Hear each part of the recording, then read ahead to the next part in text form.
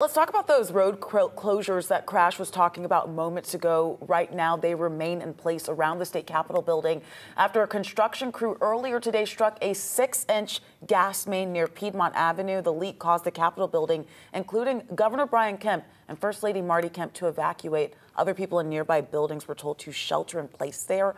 Atlanta Fire says that the leak does not present an explosion risk.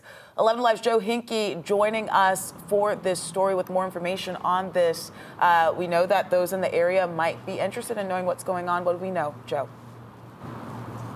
Well, Faith, about 5 or 10 minutes ago, we received a good update from Atlanta Gaslight. They said that the gas leak, at the area of the gas leak, the gas has now been shut off. It is deemed safe out here. Once again, you can see behind me state and local law enforcement. They're controlling this intersection here. This is MLK running alongside me. About a block up in front of the Capitol is Piedmont. For several hours today, both these roads have been closed, but I'm told momentarily we should see one lane on each street reopen, so traffic during the rush hour right now can start moving again. And being out here, you definitely knew there was a gas line that broke earlier today. You could smell, as the wind would change, the smell of natural gas in the area. We want to show you some video. This is from earlier today.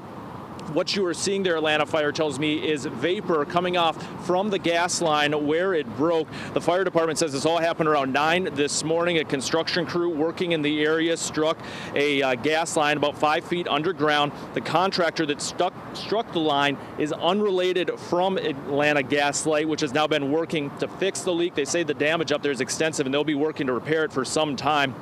Atlanta Fire earlier today asked people to avoid the area as a precaution. As you mentioned, some buildings, the Sloppy Floyd building, which has several state government offices inside of it, they were asked to shelter in place, as was nearby churches and other buildings. But right now, the good news is the gas has been shut off. The repair will take some time, but we should see lanes reopening here momentarily so traffic can start moving somewhat or close to regular during the rush hour. Right now, we'll send it back to you in studio.